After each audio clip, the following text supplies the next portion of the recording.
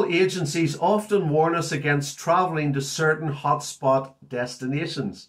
If there was such a thing as a spiritual travel agency, I have no doubt that it would warn us against the following hotspot destination.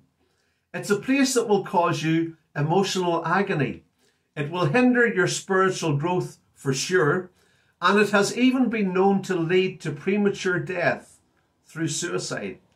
This dangerous hotspot destination is called If Only, and it is in close proximity to another dangerous hotspot destination called guilt.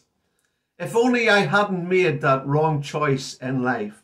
If only I hadn't spoken those harsh words. If only I had been there beside my loved one when they died. In Luke 15, the prodigal son came to this place, if only.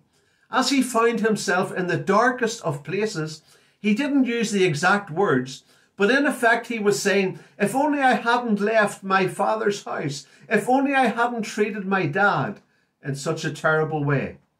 The prodigal, in the destination of if only, had one of two choices.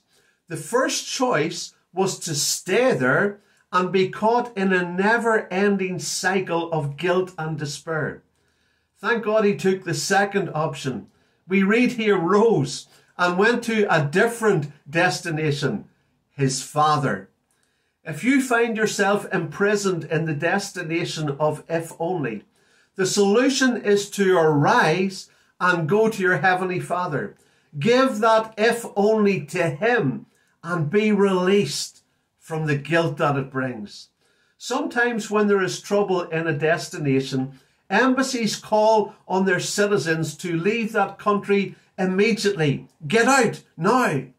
I believe God is calling his people out of the destination of if only. Get out now.